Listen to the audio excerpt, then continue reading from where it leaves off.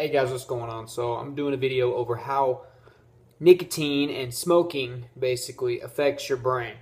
Alright, this is where it all starts. This is where the addiction starts. Okay, this is where it becomes rooted in your brain.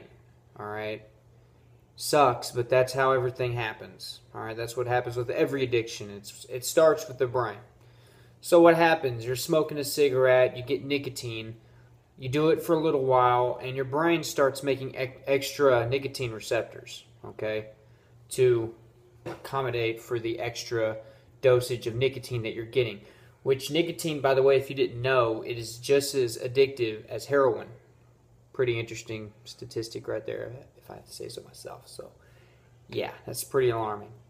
So, it basically comes up with these extra receptors in your brain to accommodate for the extra doses of nicotine that you're giving your body.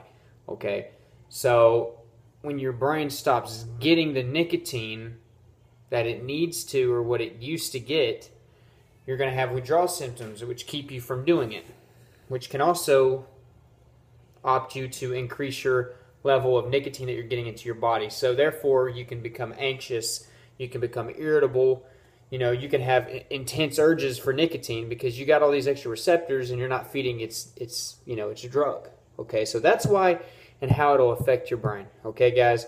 So you're rooting addiction right there. And that goes for a lot of other addictions, including like alcohol is another big one that happens. Okay? So, like this video, comment down below if you got a story, if you need any advice about smoking or how to quit. Also, subscribe to my channel. I got a lot of great videos on how to quit smoking and other forms of tobacco, also alcohol, drugs, and I also have tips on stress and anxiety. So check out my channel. Please subscribe, guys. Thank you so much for watching. Good luck on your journey.